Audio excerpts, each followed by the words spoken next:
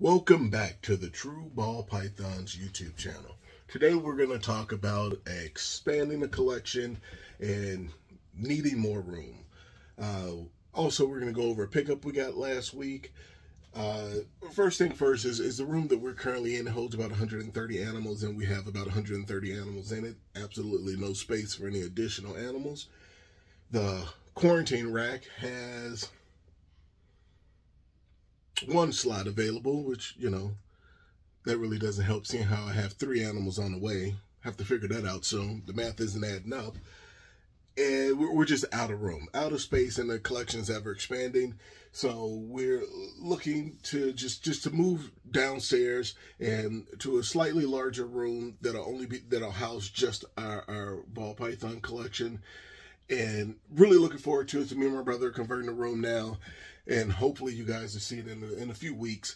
But we're always up against the just not having enough space, and so we purchased a new rack, and then on top of that, we just built a 100 hatchling tub rack with the FB5 tubs, and we have no place to put it up here, to be completely honest with you. So we're going to be expanding the collection that way, and we'll still, do purchases and figure out where they're going to go at a later time. So let's go ahead and get into this week's videos. We're going to show off a pickup we got. This is our first time picking up an animal from this particular breeder, and we were very pleased with it. So let's go ahead and get into that, guys.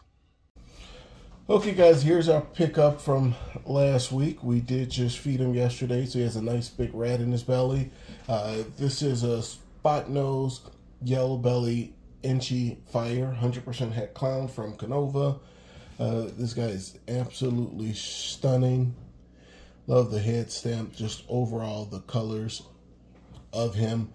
And we were looking to make a very similar animals, but just purchasing this guy, sometimes it's best just to purchase it because we're pushing ourselves ahead at least a generation, maybe even 2, to be honest with you, just with purchasing the animal. So possibly next year we could be creating visual clowns with the genetics we're looking for, whereas before doing the pairings we would be off at least 2 generations, I think. Absolutely stunning animals, everything we wanted to look for. We have a few visual clowns we want to pair him to, and he's going to just push our clown projects a little bit further ahead than where they currently are, and we're really looking forward to it. Let me know what you think about the purchase, guys.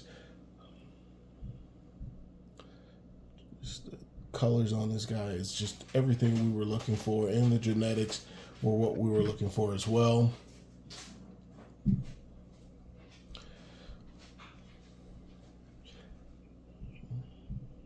Here we go. Like I said, he did eat yesterday, so I'm trying not to bother him too much. That's it for this week's videos. Do me a favor, like, share, subscribe, hit that notification bell, and leave me a comment down below giving me suggestions on just the expanding of the room, or what those of you who have done it before. What suggestions do you have for me?